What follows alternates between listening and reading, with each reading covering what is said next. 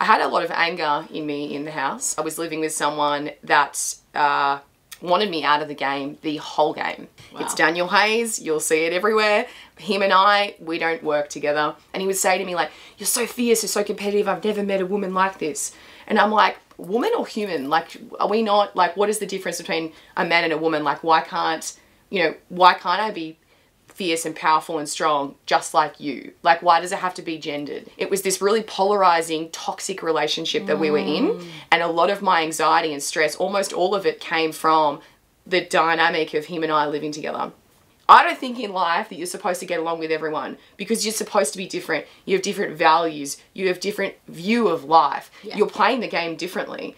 I don't mind conflict because I'll take you on, but I think conflict can be done, you know, with words and a calm voice.